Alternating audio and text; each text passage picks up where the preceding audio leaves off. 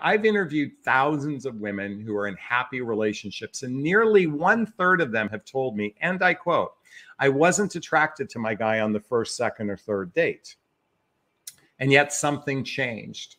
What I do believe they were experiencing was not physical chemistry, but they were feeling emotional chemistry. And what it seems like to me, Sunshine, is that you're experiencing emotional chemistry with him. That's a great place to start, because the reality is we all age, we change as we grow older. It's not what matters most is character, conscientiousness, fun and play, kindness, intentionality, which it seems like you have. I mean, so long as he doesn't have missing teeth and a beer gut the size of Texas, and not that there's anything wrong with that. Then, so long as you're not grossed out by the idea of kissing him, then I would say give it a shot.